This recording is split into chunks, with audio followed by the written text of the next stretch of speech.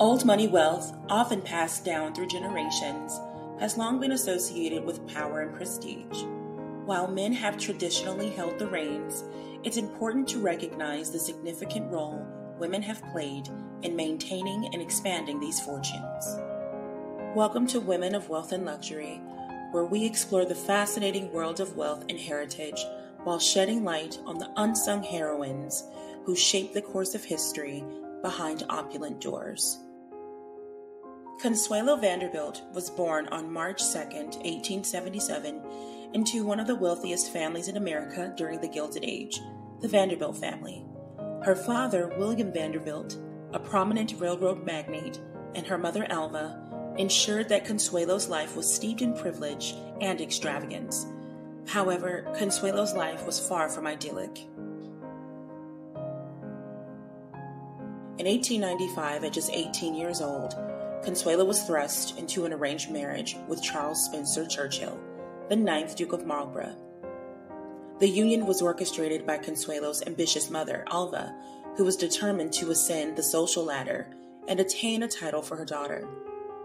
Consuelo's marriage to the Duke was not based on love, but rather on securing financial stability and maintaining the family's place in British high society. The union faced numerous challenges and eventually ended in divorce in 1921, but not before Consuelo had a significant impact on Blenheim Palace. Her American fortune injected much-needed funds into the estate, allowing for essential renovations and restorations. Consuelo's impeccable style and taste for elegance influenced the redesign and redecoration of many rooms within the palace. She brought a touch of American style to the traditional English setting, merging both cultures harmoniously.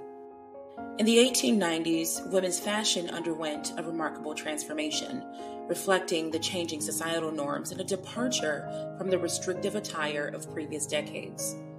The hourglass silhouette remained popular, accentuating a tiny waist and full bust, achieved through corsets and boned bodices.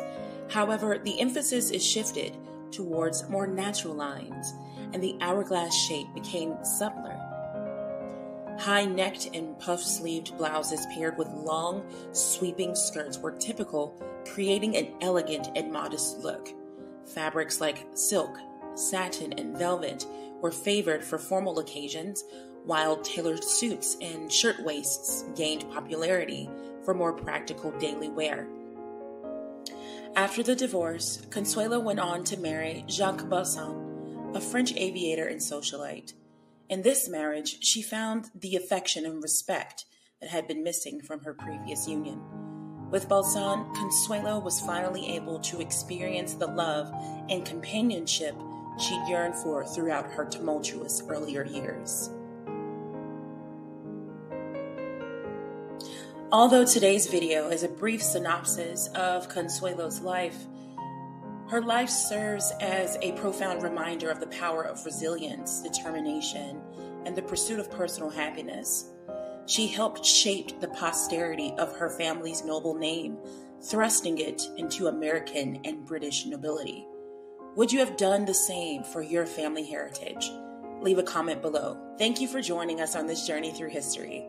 If you found this video informative, please give it a thumbs up and consider subscribing to our channel for more thought-provoking content.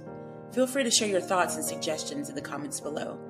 Until we meet again, continue exploring, continue learning, and may the lessons from Consuelo Vanderbilt's life inspire you in your own pursuits. Take care.